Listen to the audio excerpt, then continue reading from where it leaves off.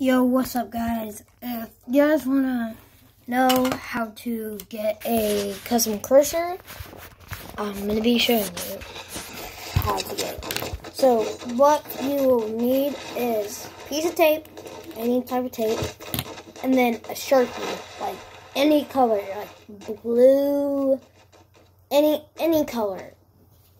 So, you want to get the tape, alright, and then put it about like this size. Take it off, stick it to your table, or as my mouse pad. You want to stick it to your table,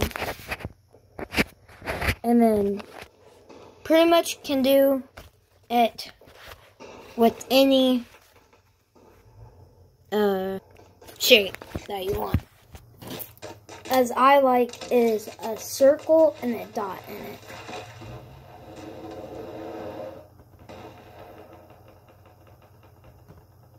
Circle and a dot. Mine is like lighter pen, so I have to go around it multiple times so it can be dark. Then you want to take it off your desk, and then so you want to get your AR out. You want to stick it like where, I don't know if I'm pointing at it right. Where the heck? Right on the dot. So I'm going to do that real quick. Just remember, put it right onto the dot. So there you go. And then the next step, you want to go to your settings. Go to your settings.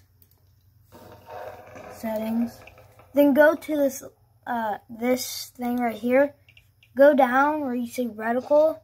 Turn that off and press apply.